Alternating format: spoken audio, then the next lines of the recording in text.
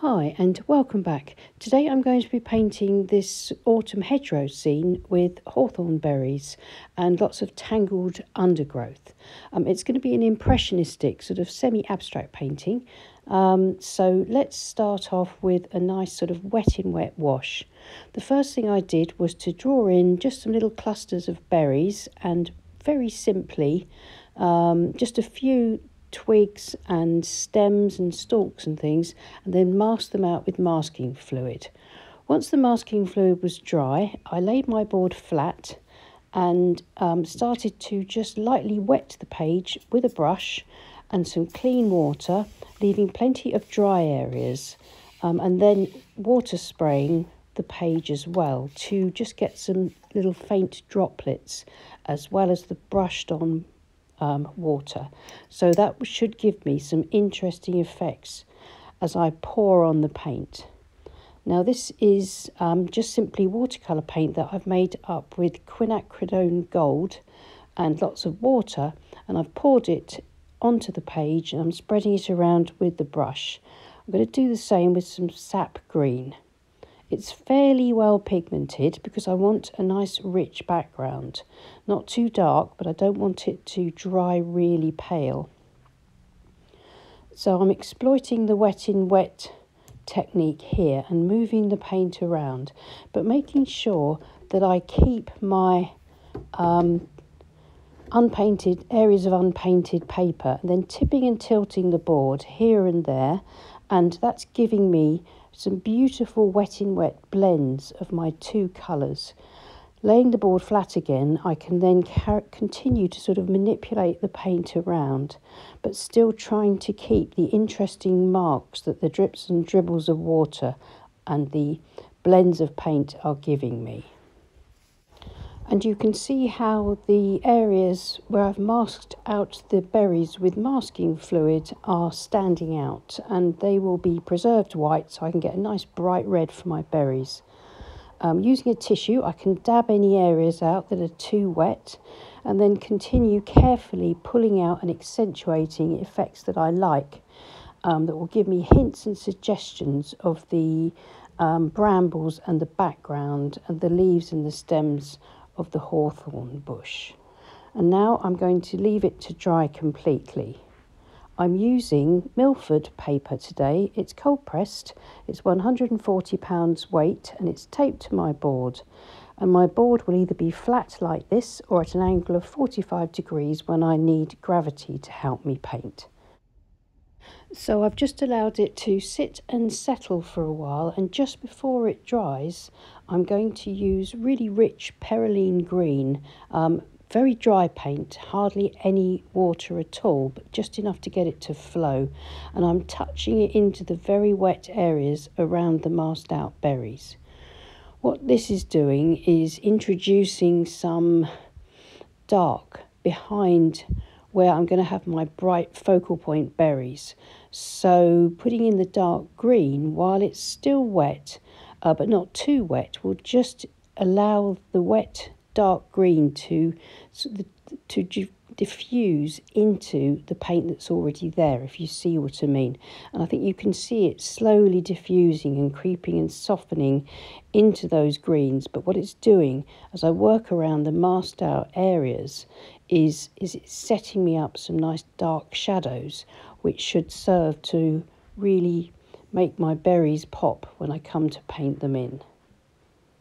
Then once I've got enough darks in, I shall leave it to dry completely. And this time I'll leave it to dry flat on my table like this. And then once it's dry, I can lift it up to 45 degrees again, and here it is. I'm afraid it's a little bit bleached out by the sun because the sun's coming in through the windows. It's a little bit brighter than this, but I like the way it looks, and you can see that I've added some leaves across the top right corner. I'm going to continue adding leaves with sap green and a little bit of perylene green across the painting. I know it looks really drastic at the moment, but there's a method to my madness. I'm quickly getting in these really wet leaves, Because my board's at 45 degrees, they're becoming darker towards the bottom as the paint drifts down the bottom of each leaf. It's giving me some nice shading, working very quickly. I can then go in with a plastic card, and I can create, by scraping or etching through the wet paint, I can create these sort of veins of the leaves, and then add in a little bit more dark and some smaller leaves using a smaller brush. I've been using synthetic round brushes for this, Da Vinci and Polina Bright brushes.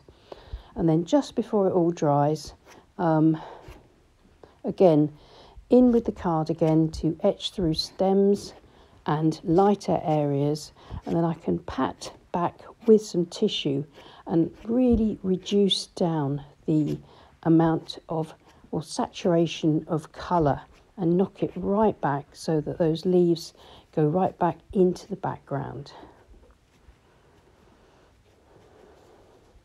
So you can see I'm being left with the shapes, but they are much, much fainter, and they'll dry back even fainter than that, and just give me that nice, tangled, overgrown, autumnal, wild look that I'm looking for.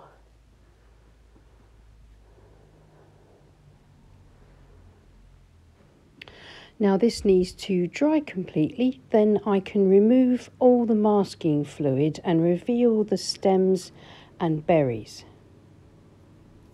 Now here it is, I've removed the masking fluid and I'm just brushing it off with a soft dry brush to make sure there's no crumbs of latex from the masking fluid left on the painting.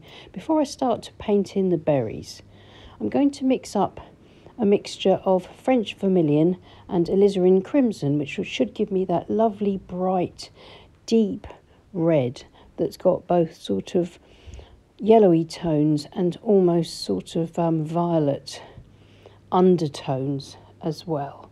And using a small calligraphy brush, I'm going to paint in each one of my berries individually, but very loosely, very roughly. But the most important thing for these berries is to make sure that I leave a white unpainted spot sort of top right, because I'm imagining my light source coming down from above towards the right. And if I have that little light spot on each berry, then the overall impression should add to the shape and form of the berries. And also, because my board's at 45 degrees and I'm using quite rich paint, the paint will run down towards the bottom of each berry and will pool up there, and so it'll end up being darker at the base of the berry and lighter at the top without me having to paint. There should be just that subtle change in tone that should help to give me a sort of rounded looking shape.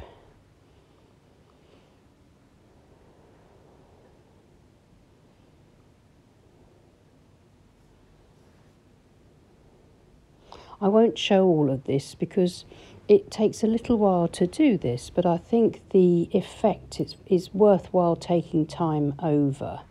So I'll just show a couple more. So going around the base of the berry first with the point of the brush, then around the top and leaving that little unpainted spot.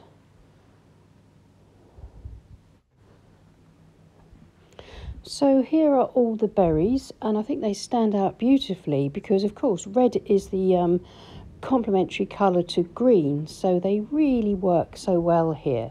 And I think that's why berries can look so spectacular in the early autumn before all the leaves have died and turned to gold and brown.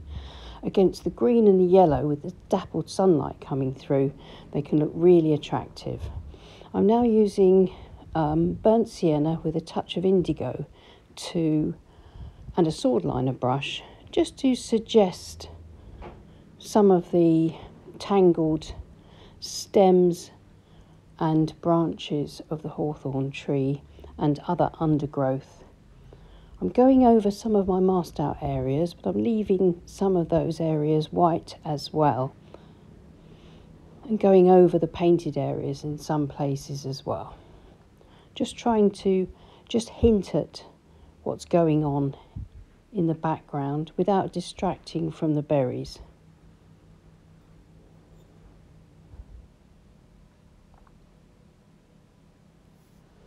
And I'm being careful not to overdo this, and I think I just for a finishing touch need to use a small round brush, and now the stems are in, I need to bring a few tiny leaves here and there just to add a bit of variety to the size of my marks, and to break up those large area of leaves too, just using perylene green and sap green again and a small synthetic round brush. And I think that's just beginning to pull it together, just those slightly darker leaves but really small ones. And I'm not going to overdo this because I think this is at the point where I'm beginning to look for things to do, and I think what that means is that I'm pretty much done. If I keep going, then I am in danger of overdoing it. But one last thing, just before it's dry and finished, I'm spattering on a few drops onto the dry painting of burnt sienna, and then I shall spatter in a little bit of sap green, not much, just around the bottom left area, and that just adds a little bit more texture to the painting. I'm tempted to add a little bit more than this, but I think I'm going to resist. I quite like it the way it is, so maybe I'll try a different painting and add a bit more spatter to that. So now I shall remove the tape. Removing the tape helps you to see whether or not you've got a balanced composition, balanced tones, etc., etc., because seeing it with a clean white border helps you to see it as a full painting, almost as if it was in a mount or perhaps a frame. And I'm really pleased with the way my reds stand out against the greens and the yellows. Of course, that's sort of colour theory working at its best, with red being the complementary colour to green, which is one of the reasons why these berries stand out so well. Well, I hope that was helpful, and I hope you enjoyed this demo. I really enjoyed painting it. Let me know what you think in the comments. I don't always get the chance to reply to all your comments, but I do try to read them all. Thank you so much to my wonderful Patreon group who support this channel, and I'll see you again soon, and happy painting. Bye.